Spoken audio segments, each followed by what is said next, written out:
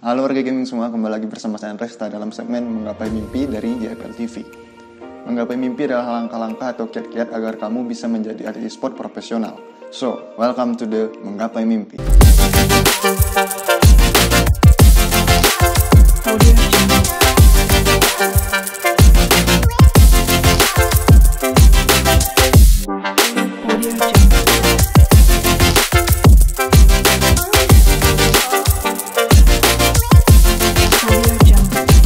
Di video kali ini kita akan membahas bagaimana cara agar kamu bisa masuk tim e-sport profesional divisi Mobile Legends. Video ini didasari oleh open rekrutmen yang pernah dibuat oleh Sena yang pernah membuat tim open rekrutmen untuk bermain di MDL atau kasta kedua dari turnamen Mobile Legends. Jadi video ini pas untuk kamu yang ingin mendaftar ke divisi Mobile Legends dari tim e-sport profesional.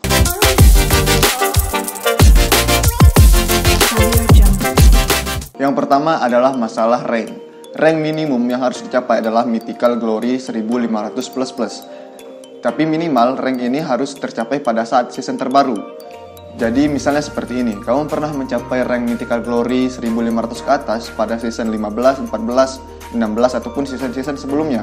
Tapi pada season ini kamu belum pernah mencapai rank tersebut, maka kamu tidak bisa mendaftar ke sebuah tim e-sport. Tapi jika kamu saat ini mencapai rank Mythical Glory 1500 ke atas pada season 17 ini, kamu dipastikan bisa mendaftar ke tim tersebut.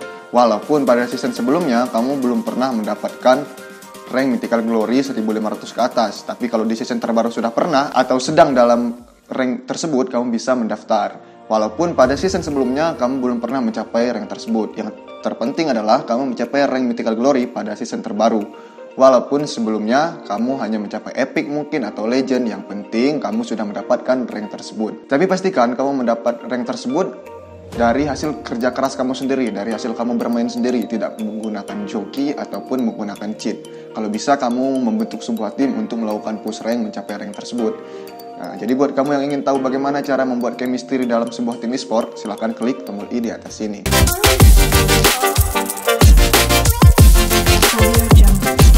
Yang kedua adalah win rate. Win rate yang harus dicapai adalah 75% ke atas.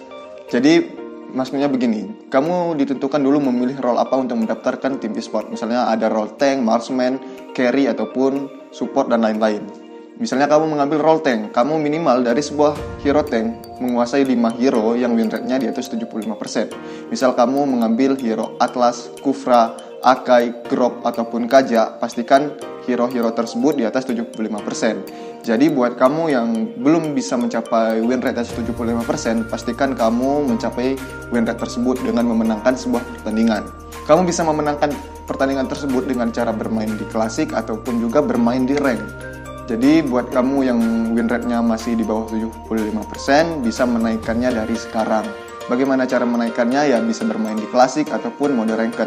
Kamu juga bisa bermain solo ranked, karena kabarnya di updatean terbaru nanti pihak Muntun akan menguntungkan para pemain mode solo rank.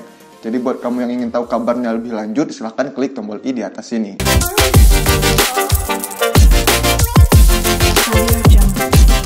Yang ketiga adalah kamu berpengalaman mengikuti sebuah event turnamen. Jadi pastikan sebelum kamu mendaftar ke tim-tim yang besar, kamu sudah pernah mengikuti sebuah event turnamen Mobile Legends. Dan pastikan kamu minimal pernah menjadi juara 3 atau juga menjadi MVP atau pemain terbaik dari sebuah turnamen. Jadi buat kamu yang belum pernah mengikuti turnamen, yuk cari turnamen dulu mulai sekarang, karena lumayan juga untuk menambah jam terbang dan juga pengalaman. Sekaligus bisa mengasah mental.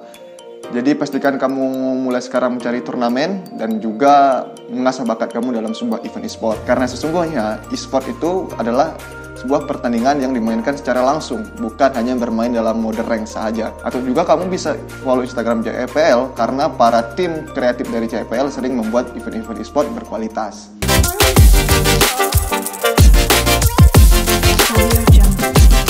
Dan yang terakhir, kamu harus bisa mengikuti seleksi secara langsung. Karena nantinya seluruh pendaftar dari open recruitment tersebut akan diseleksi secara langsung. Entah itu dibuatkan room khusus ataupun dipanggil ke GH yang sudah disiapkan oleh tim yang merekrut tersebut.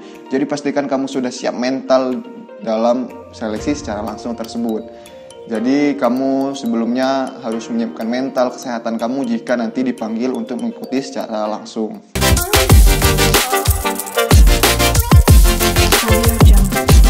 Oke, cukup sekian dulu video kali ini.